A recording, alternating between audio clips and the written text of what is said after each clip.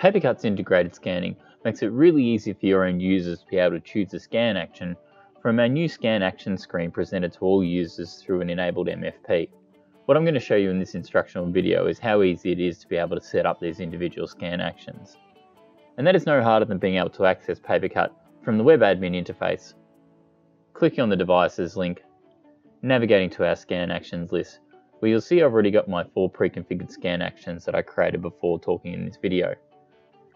Let's take a close look at the scan to timesheets example. You'll see in this particular example here that this is one of the scan actions that just immediately saves a scan to a predetermined home folder here. This means that users that click on this particular scan action will have their scans immediately saved into this one common folder. What you'll also notice in this particular scan action as well is that I've included the scan metadata as an XML file, which means that a document management system that's sitting there monitoring this folder will quite easily be able to see new scans come in and use the accompanying XML file to be able to derive some additional information as to who scanned the folder, who scanned the scan, the time, the date, number of pages, document type, and those bits of information as well.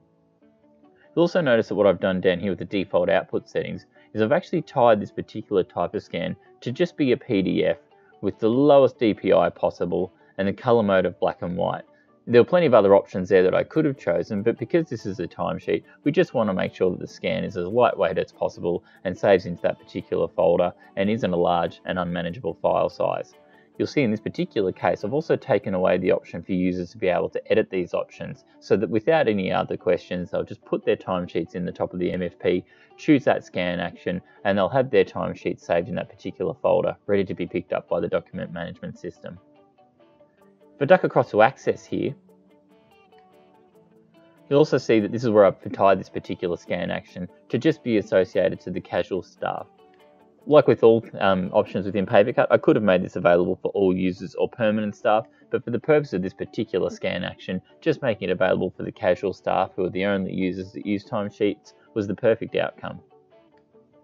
And that's how easy it is to create a scan action.